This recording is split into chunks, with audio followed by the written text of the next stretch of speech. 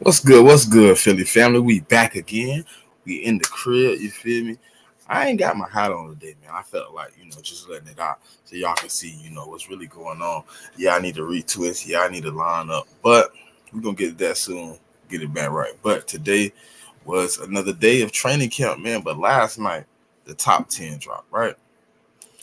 And I understand people have an opinion of what Jalen Hurts really should be, where he should be ranked, and, what respect should be put on his name.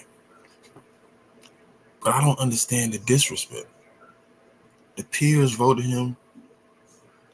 What does it matter? Like, I'm not understanding what we got going on. But you ain't always got to understand, to really understand. You feel me? So that's that.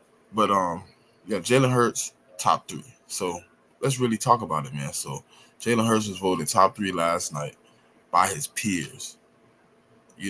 It's really an honor, man, as an Eagle fan, to see one of ours again voted top 3. Yes, Carson Wentz was originally one of the quarterbacks after the 2017 season who was voted in the top 3. And people are making a joke about it and bringing it up, saying history repeats itself. Jalen Hurts, Carson Wentz are totally different people. They are not the same. They are not equipped in the same manner. They are not genetically built the same. Carson Wentz is Carson Wentz. I pray the best for the brother, but I can't emphasize anymore. They are two different people. Jalen Hurts is built different. He has manifested things that, he is going to be a great quarterback in this league. He has showed that. His progression from year to year has showed you he can be elite. But people fail to realize what's really going on, man. It's really easy for me to tell you. But if you look at it, the dynamic is from the time he was at Alabama with Nick Saban to the time he's been here. So all that Lincoln Riley, all those guys down the line have been implemented to make him better. And he has adapted his game everywhere he's went. Okay, you can say what you want about the big game or whatever, him not winning. You can make any narrative you want. But today, he had an interception again. People want to talk about it. Well, last year he had 3 interceptions. This year he has 2 so far. You know what I'm saying? So he had a few last year. Yeah, he gonna have a few this year. It's practice, bro. I'd rather him be throwing interceptions now than down the line inside of games. You have to throw the interception to know it don't work. You don't want to just try things. You got to know the outcome. It's chess. It's not checkers. We're playing chess. So let's be real about the situation, man. Let's just keep it honest. Jalen Hurts, he's been making some good plays, some outstanding plays, some elite plays. But every day going to be different, man. Every day is going to change what's going on, man. You're going to make mistakes here. You're going to make mistakes there. Let's just hope we ain't continuing to make the same mistakes over and over again.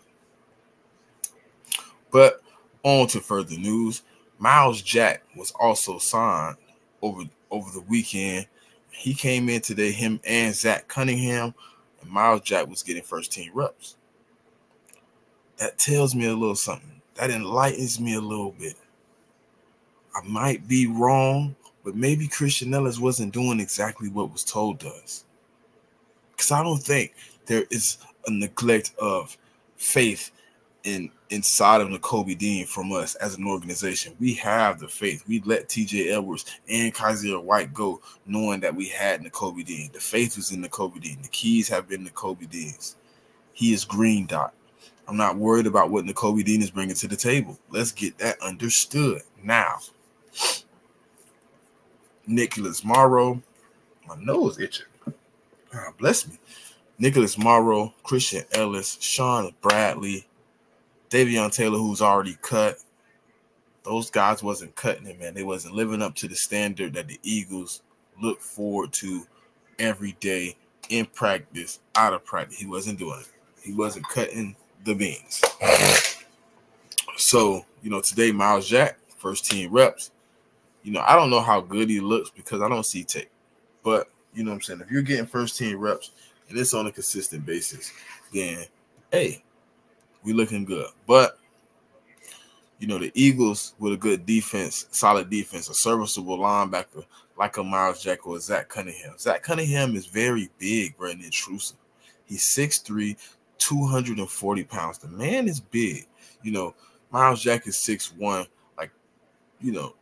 but 6'3", 240. That it's a big man, dog. If Zach Cunningham could come in here and really be, a crucial part of this rotation at linebacker, if we necessarily need him, I think he could be a crucial part. Like, we looking at a defense that, the defensive line look good. The cornerbacks look good.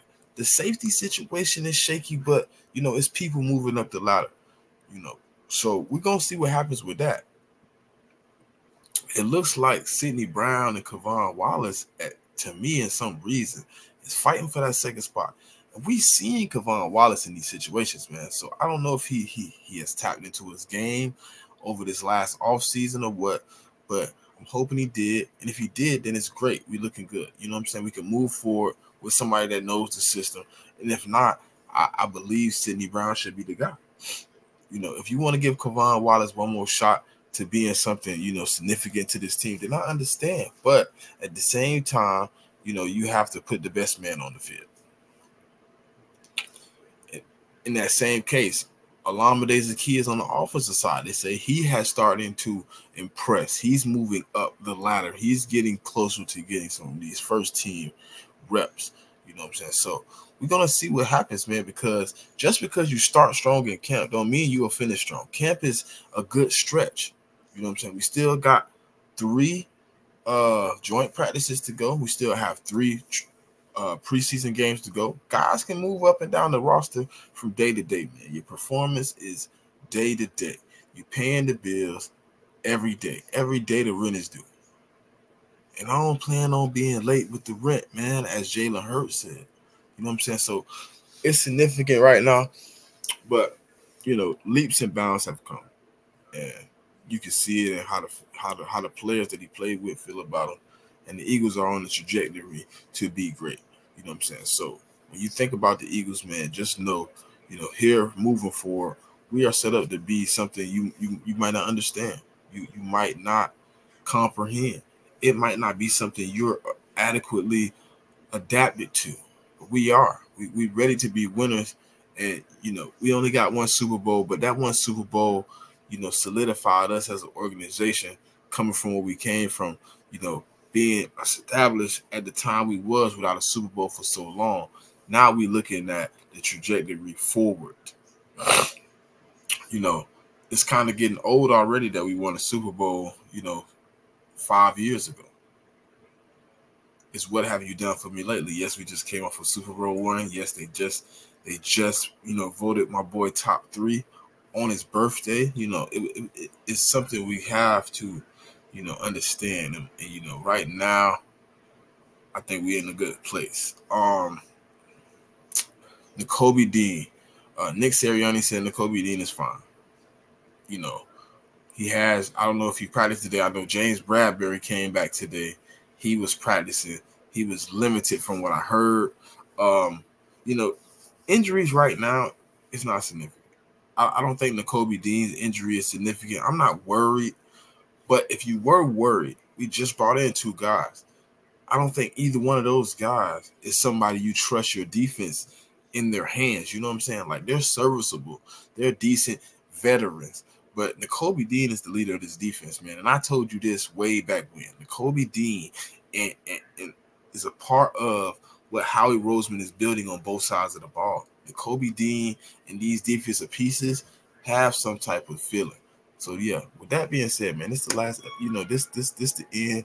I'm gonna get back to y'all, man, but this has been another one. Until next time.